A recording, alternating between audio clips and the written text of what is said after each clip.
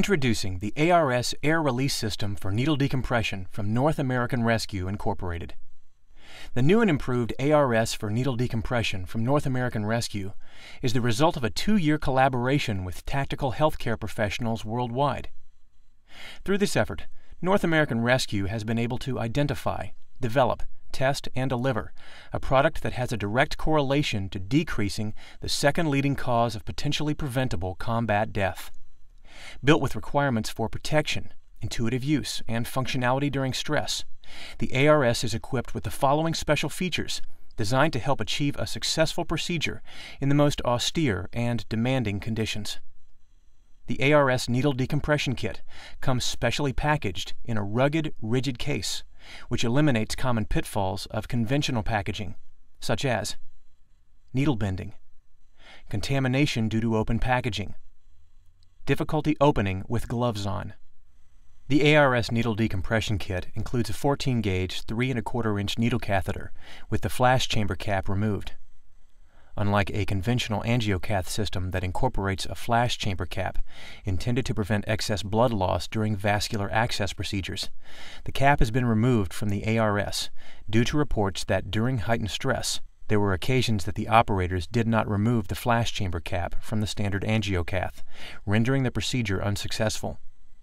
The easy grip, easy to open container has been designed with a red cap for enhanced identification and manipulation during stress, when a rescuer's sympathetic nervous system response limits color recognition and inhibits fine motor skills.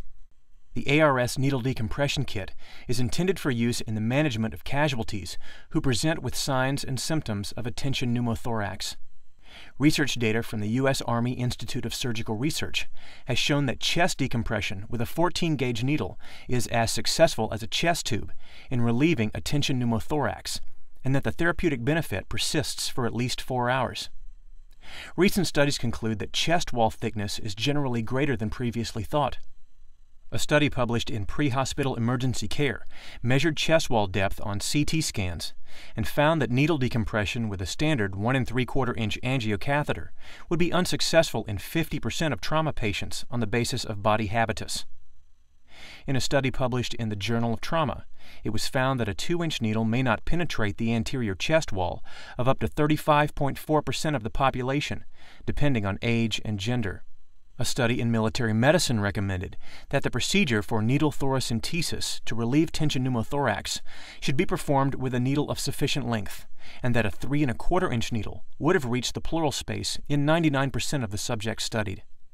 A presumptive diagnosis of tension pneumothorax should be made when progressive respiratory distress develops in the setting of torso trauma. In tactical environments, one should not rely on such typical clinical signs as decreased breath sounds, tracheal deviation, or hyperresonance to percussion, because these signs may not always be present, and even if they are, they may be exceedingly difficult to appreciate in a tactical environment. A patient with penetrating chest trauma will generally have some degree of hemothorax or pneumothorax as a result of his primary wound, and the additional trauma caused by a needle decompression would not be expected to significantly worsen his condition should he not actually have a tension pneumothorax. This casualty has sustained a penetrating injury to the chest, and an occlusive dressing has been applied in order to stop air from being drawn through the defect in the chest wall.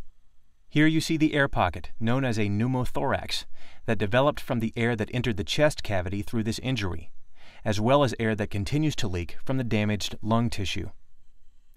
As the air pressure in the pleural space increases, a tension pneumothorax can develop, causing respiratory compromise and shock. This life-threatening condition must be treated before it creates an excess pressure that compresses the heart's ability to pump blood effectively. The rescuer decompresses this tension pneumothorax by performing a needle thoracostomy, commonly referred to as a needle chest decompression. Step 1. Select site. Affected side, second intercostal space, mid-clavicular line. For reference, you should never insert a needle closer to the center of the chest than a line drawn from the nipple straight up to the collarbone. Step 2. Cleanse site with antimicrobial solution. Step 3. Remove red cap with twisting motion. Step 4. Remove ARS from case. Step 5. Insert the needle into the skin over the superior border of the third rib, mid-clavicular line, and direct it into the intercostal space at a 90-degree angle to the chest wall. An audible rush of air may be heard from the needle. Step 6. Remove the needle and leave the catheter in place. Consider securing the catheter to the chest with tape. There is no need to create a flutter valve or attach a three-way stopcock for this catheter. Remember to periodically reevaluate the casualty. If progressive respiratory distress redevelops, assume that the catheter is no longer effectively ventilating the pneumothorax. The rescuer may either attempt to flush the catheter with sterile saline or other sterile IV solution, or repeat the procedure with another ARS placed adjacent to the first ARS.